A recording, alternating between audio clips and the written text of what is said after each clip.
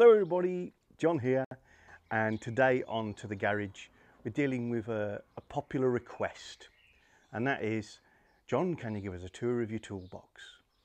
Yeah. So I've got a previous video that kind of shows that I've got this fabulous SGS toolbox, which I am very proud. And as you'll all know, I'm working on the garage to create hopefully what's a really space efficient home workshop. Got a sort of compressor corner. We are going to have the ramp that lives underneath Purdy. I've got a winch to put into the ceiling, and I've got a bit of racking over here that I keep on the top row, sort of cleaning things that I'm using at the moment. Row down is the lubricants and bits and pieces that I'm busy with. Below that I've got old steel pans from the kitchen that are used as sort of drain trays and things to work in, chuck nuts and bolts in. In this corner I have my little sink, which does not go into the drain, so I can do whatever I want with it and do cleaning of parts, cleaning of me, all the rest of it. I've got my little charging shelf where I've got USB sockets on the wall, as well as 3-pin amusing British sockets. For those of you who don't live around here, I know they cause quite a titter because they're so big and overcomplicated. I've got my bench for doing sand moulding on and a bit of welding, that sort of thing, that's held up by a gas strut, which folds itself nice and neatly down to the wall. There he goes. And we've got some cupboards and bits and pieces up on this wall, so specialist fixings down on the floor, all my nuts and bolts.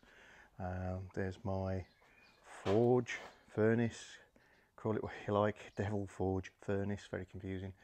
And the cupboards at the back are basically stock of things that I might need quite quickly. For instance, there's a box of assorted O-rings, but you know, for another time.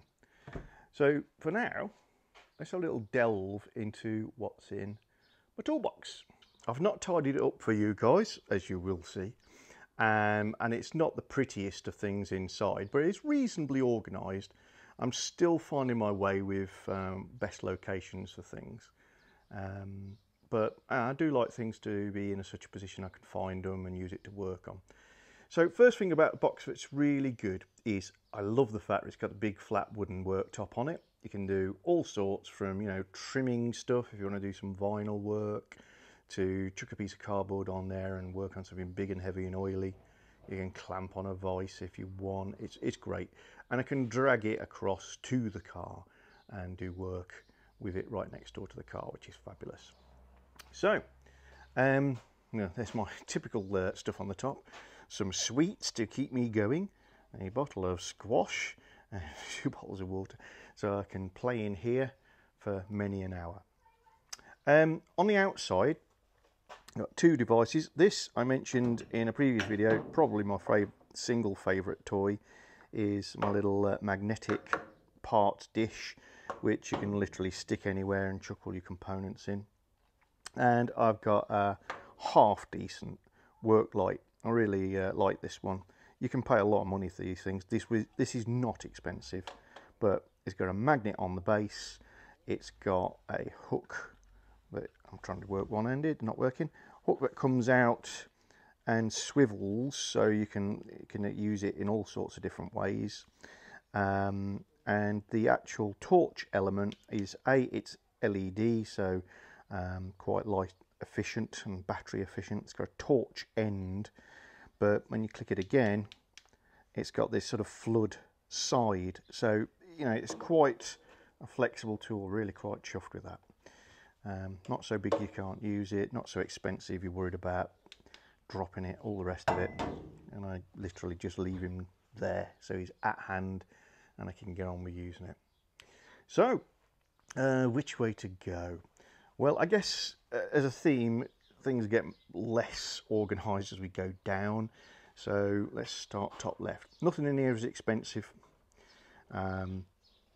but here we go. This is what I'm calling the screwdriver drawer, and I have all sorts of bits and pieces in here. I enjoy different tools, from old stuff I've had forever, little Stanley screwdrivers for electrical stuff, to stuff I've only just recently got, nice hex drive clutch that you can hold onto this bit while it's spinning in a drill, and you've got screwdriver bits in. Even got a little chuck there that can be attached to a screwdriver.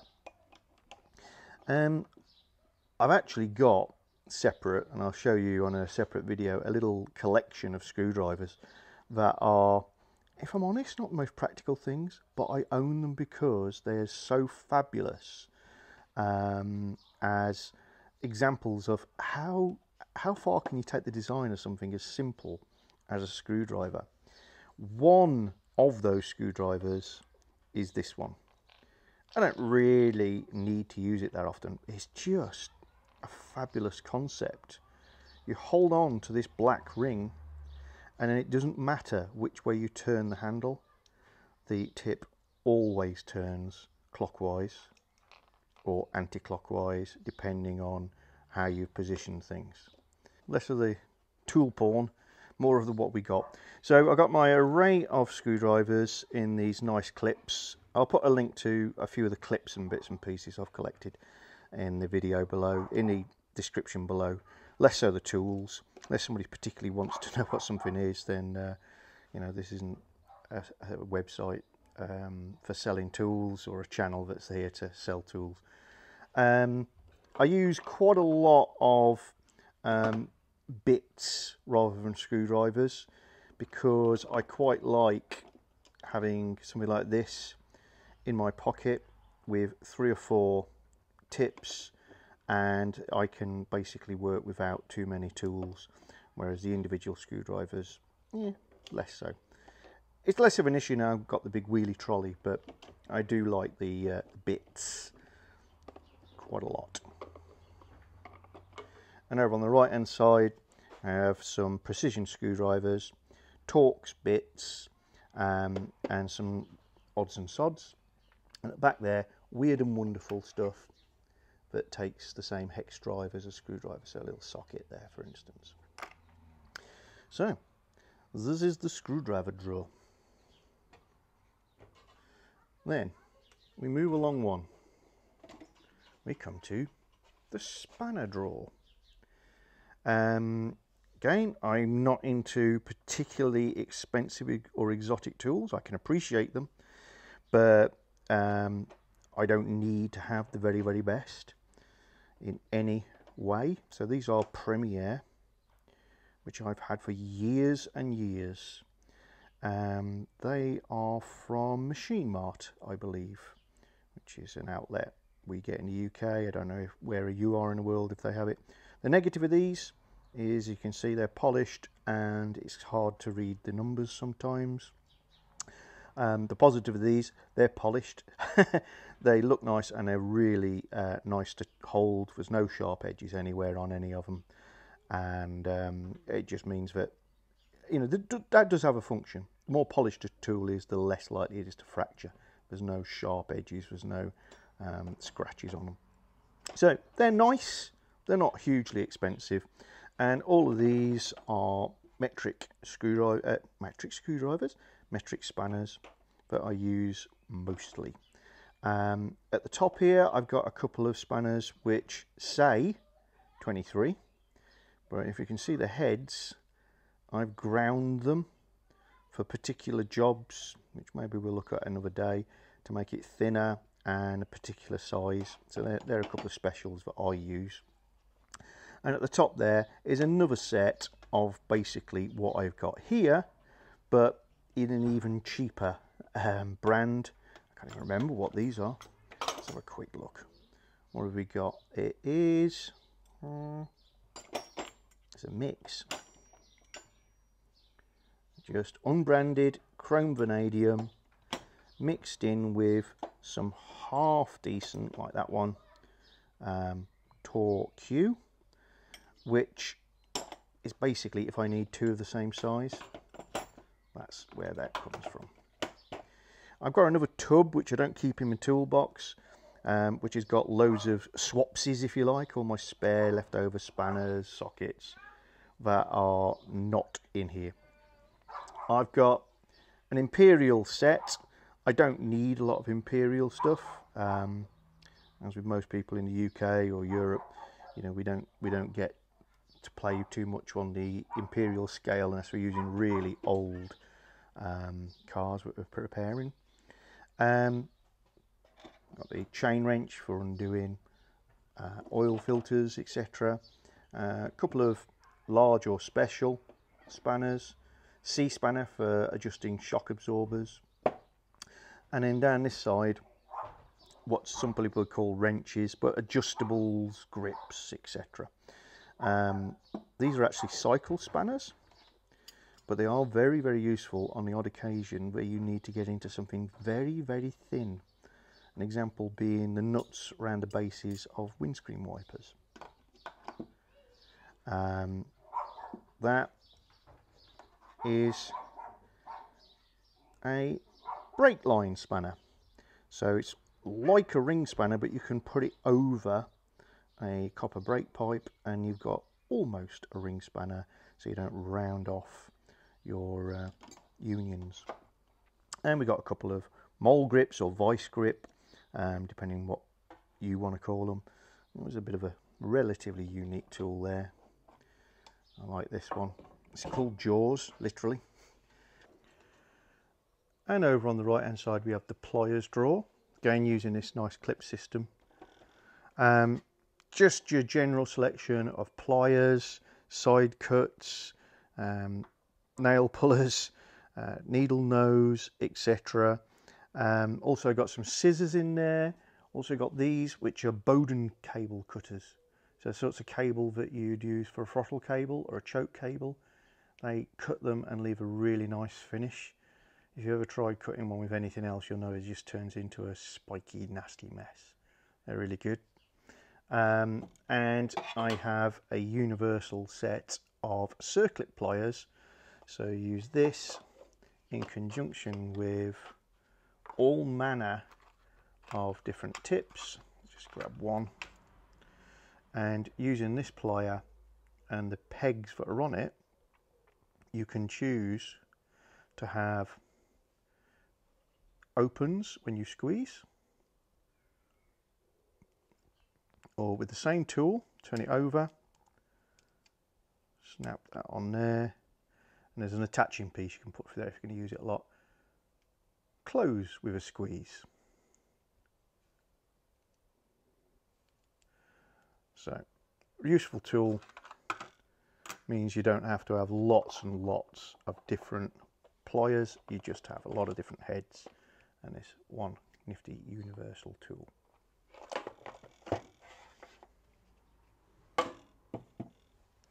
Also got one of my toy Jaguars in there, just in case I need to go brum brum brum. This one I think has got flute wheels. That's what I like to think anyway. Going down this side, I have an empty drawer for future developments.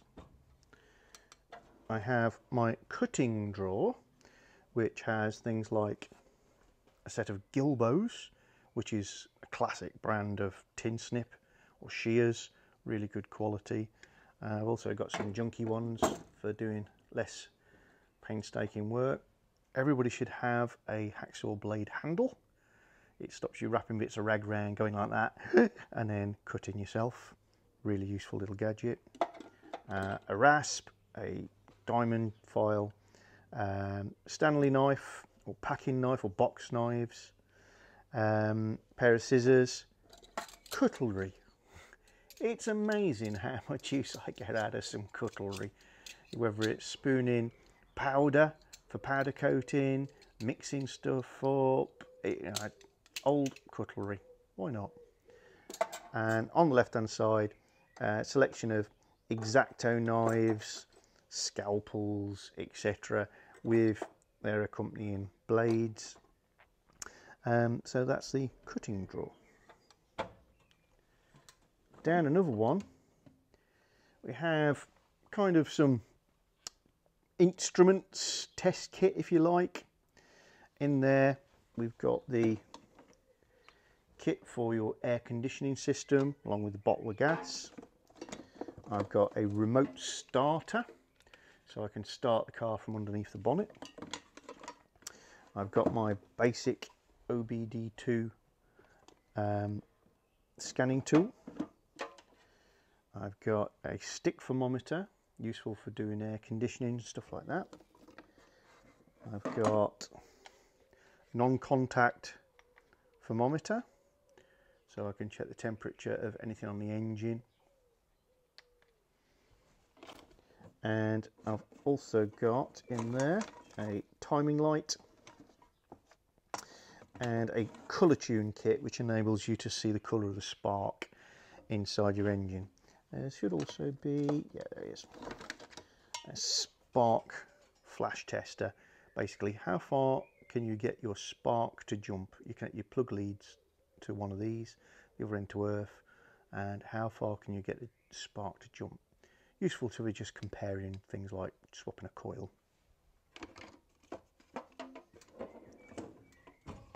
And the bottom is what I ironically call my safety drawer, because as well as safety related things, it also contains chemicals. But you know, we all talk about it, but get yourself a first aid kit and stick it in your toolbox. It's a really good idea. There's nothing worse than rushing around in your garage with a gush thinking, oh, if only I'd thought. Stick that somewhere you know where to find it. In here I've got things like gloves, I've got a very decent respirator, I've got dust masks, I've got high vis, I've got safety specs, all that sort of good stuff in one place where I know where to find it, along with some chemicals, glues, things like acetone, fire gums, etc. But I just want to keep out of the way of everybody else. Super glue's in there too.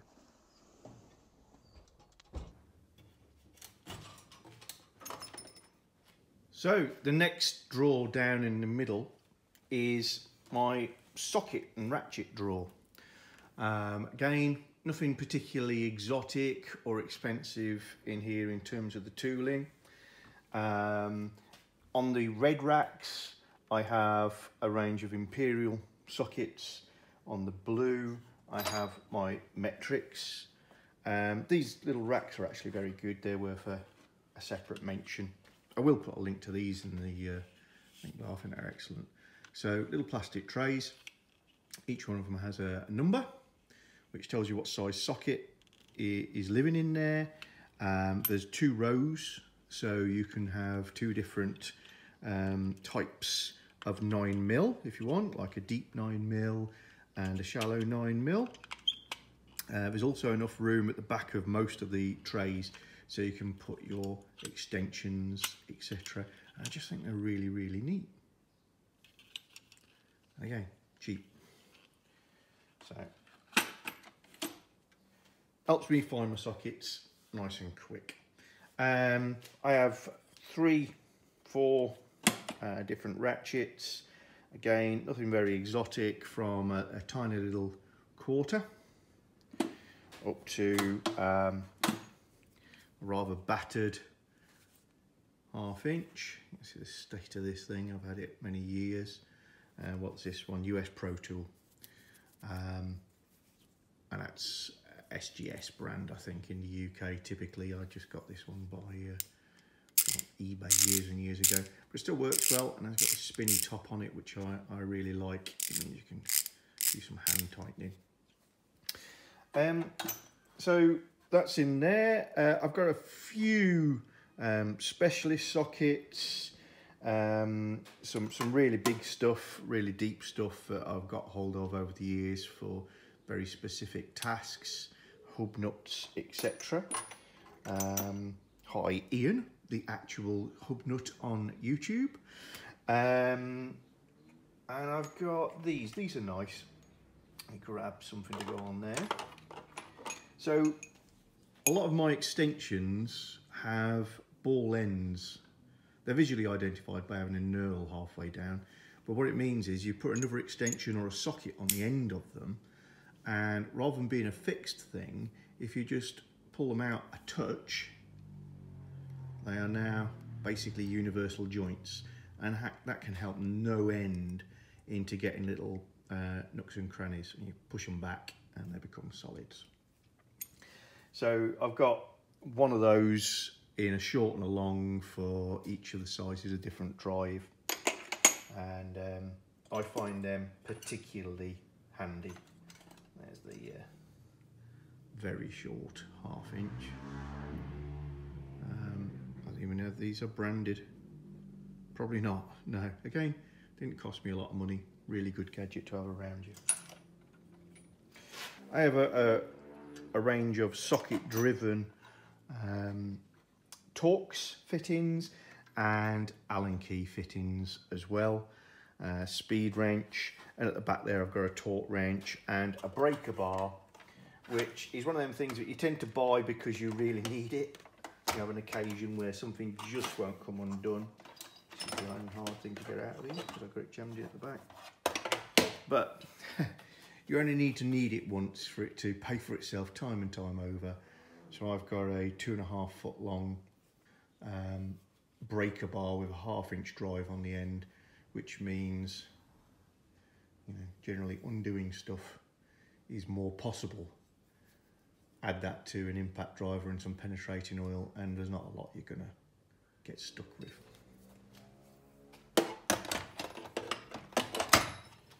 And that concludes the socket drawer.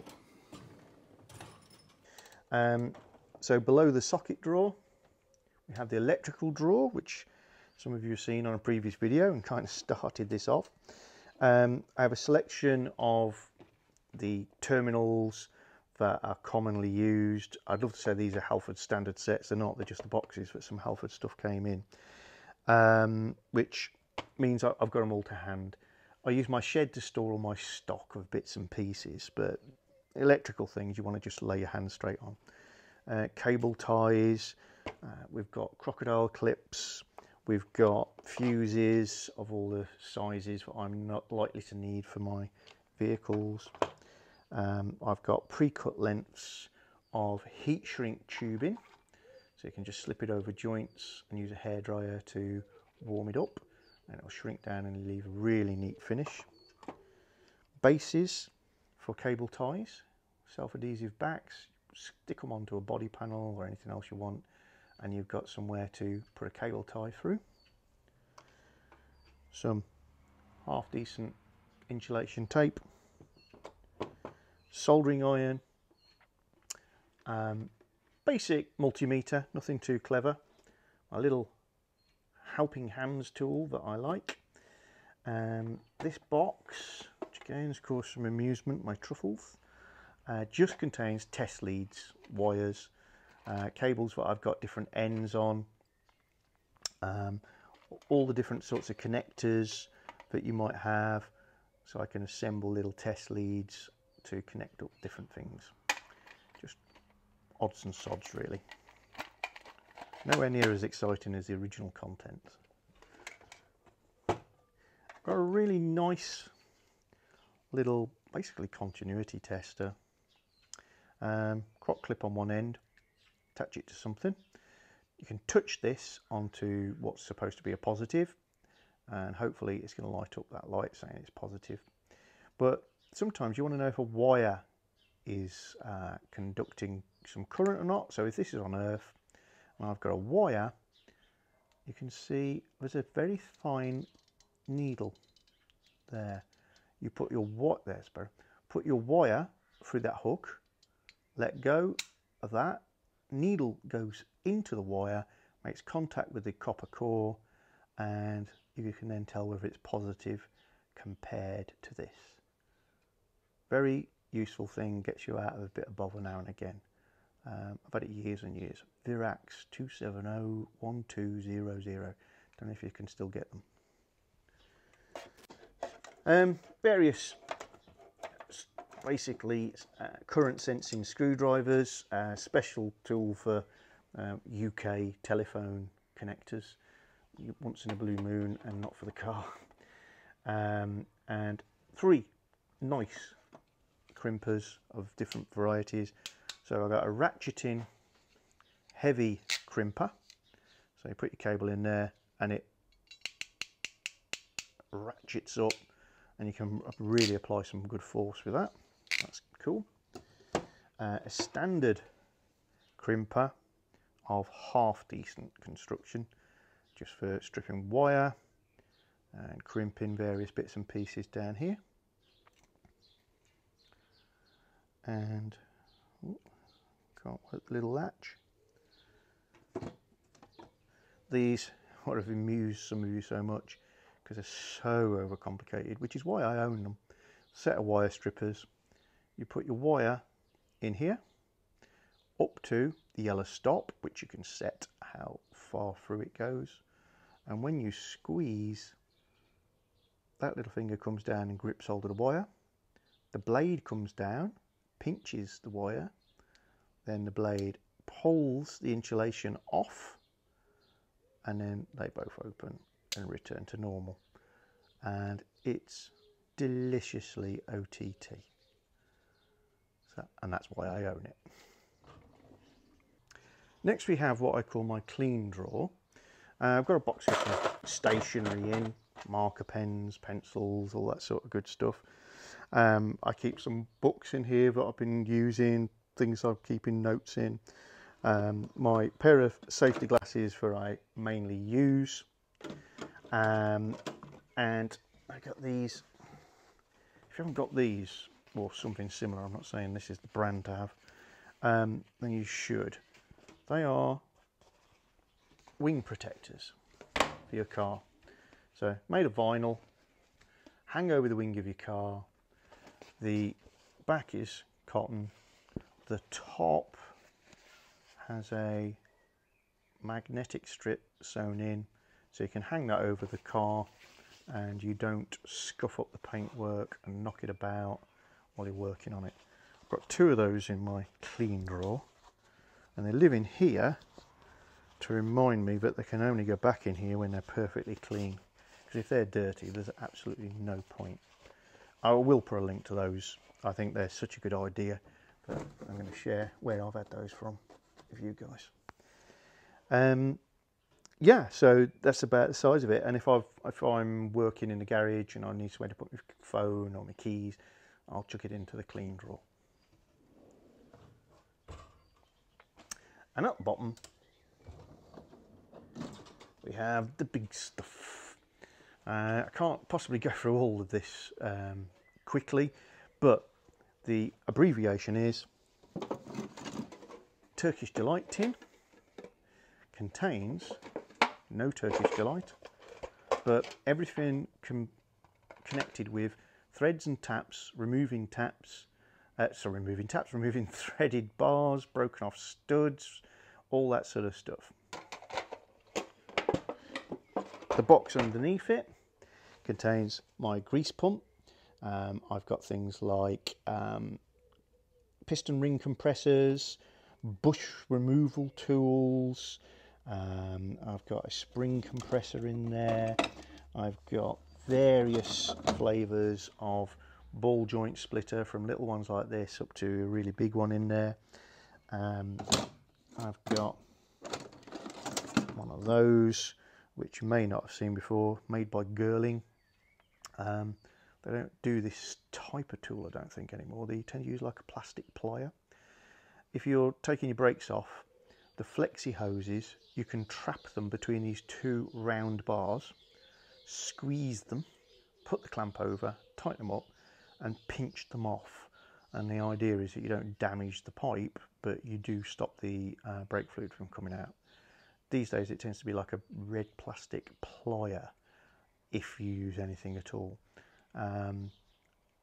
I've used them, they seem to work. I'm not absolutely convinced they don't cause any harm, but in a bind, it's a good tool to have. In the middle here, I've got everything to do with making up brake pipes. So we've got a decent pipe bender, capable of putting some nice smooth curves. I've got a little pipe cutting tool, and I've got the cheap and cheerful pipe flaring kit. And in the blue box is basically a far more professional piece of kit that does the same job. Small scissor jack. It's useful for lifting things or holding things up under a car like gearboxes because it's really compact. A couple of rather large pullers.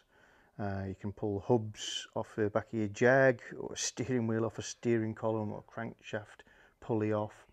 I've also got my hairdryer, still in need of a respray, and a glue gun that I use in conjunction with my body pulling kit, which I've demonstrated on videos for the NP300. You can check them out if you like, but stuff like this, where essentially you glue a tab using glue, hot melt glue, onto your bodywork. Sounds scary, is actually straightforward. Put a tab with a dovetail on the end of it glued to your bodywork, set these feet on your bodywork, and then pull. And so basically do body pulling without drilling in any holes in your car. Really effective, and I'll demo that on my Jag because there is a tiny little dink. And then on this side we've got my Allen keys and crow's foot adapters, these sorts of things. Allen keys in there as well. Never seen this sort of thing before. Put a ratchet drive in there, and you've got an open-ended spanner there. Allows you to get in some really awkward places where only a crow's foot adapter can go. This is a special one for doing the valve clearances on a Ford Pinto. That's the Pinto engine, not the Pinto car, for our American friends. We call a particular Ford engine the Pinto. And these are essentially the same, but treated almost like sockets. So you put an extension piece in here up to a ratchet, and you can turn that. And it basically, where you run out of clearance, you might have to use crow's foot adapters. Engineering drawer. Believe it or not, I am one. I is one.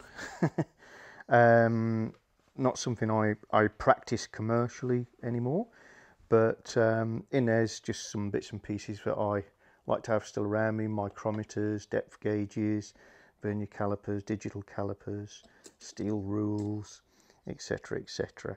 A wide selection of mirrors. If you own a Jag, you very quickly work out that having a wide selection of different mirrors in different flavours is a really good idea. That one's got a light on it, although it's got a dicky switch. There you go. And even down to dentist mirror size means you can see some of the things you're meant to be able to see but can't. Feeler gauges, etc, etc, and a spirit level that's really there for sentimental reasons, because I built that as an apprentice many years ago. This is a handy little gadget if you've never seen one before. Imagine I've got a screwdriver here, and for whatever reason I really want it to be magnetic for the next 10 minutes. Then you can pass it through this hole a few times, and as if by magic you end up with a magnetic screwdriver. You pass it through this hole a few times, and as if by magic it's no longer a magnetic screwdriver. Very useful thing. Sometimes you find things that have been magnetised and shouldn't be, and you can get rid, or you really need something to be magnetic quite quickly. A little gadget like that can help you out.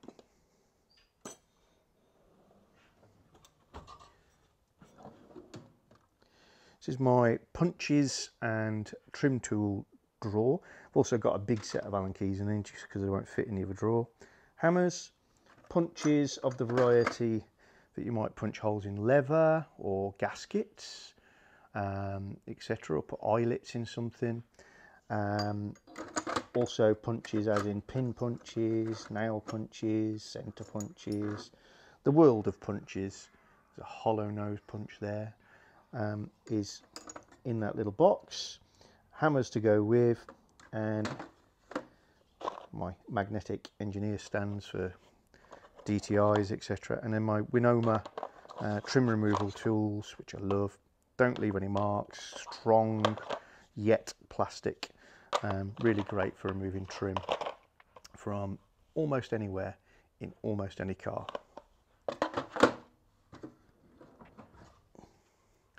And then the bottom drawer is not really a tool drawer at all. This is where I keep the things that I've recently got hold of, bought, acquired, Amazoned, eBayed, that I'm going to fit to the Jag or the DT4 as it is now, the Jeep or the Navara. At the moment all the bits and pieces in here are for the Jag, so let's round this little video off with a bit of fun for you guys who are probably as sad as I am. So let's see who can be super clever and identify these parts.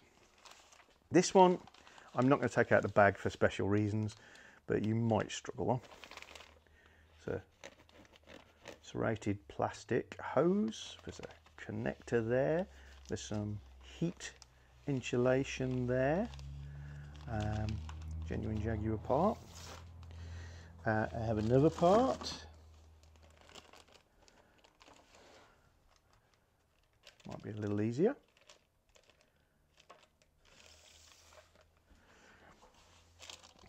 I have another part. Again for the XK8.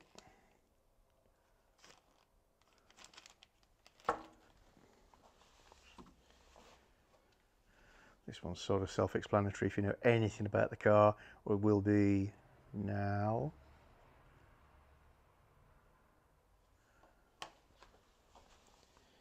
And this one, I'll make some sort of prize for anybody who can give me, or the first person to give me, the actual name of the thing I'm about to show you and where it goes on an XK8.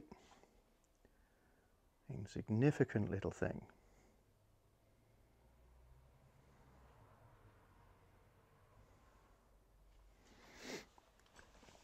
I do have a couple of other things in the drawer. Some of them are just some O-rings, but I also have this. This is not part of the little guess what thing, just sharing.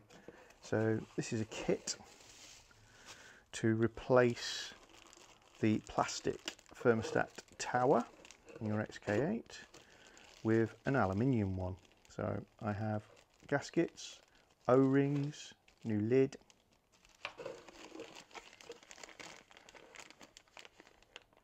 good quality thermostat, an aluminium, not plastic, thermostat tower, which many of you will know the plastic one does tend to degrade over time and eventually give up, start leaking or crack. So this is the alloy version, machined out to take O-rings, so quite clever. And the thermostat goes in that big hole, and then you've got that is the thermostat housing cover, nicely serrated, and that's going to replace the plastic parts in my car.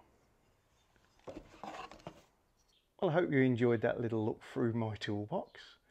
I've got lots of things to do still in the garage, and I've certainly not showed you all of the bits and pieces that I do have in terms of tooling, but that's the stuff that I keep in my toolbox for everyday use. The garage continues to develop, and we'll be looking after talking through some of the other bits and pieces in here real soon. I hope you've enjoyed today's video. If you have, then please subscribe. Give us a thumbs up. Always welcome your comments, and share with your friends. Let everybody know. We're building a really nice community here. I'm learning stuff from you guys, so it's really excellent. It's exceeded all my expectations. So we'll see you again real soon on To The Garage.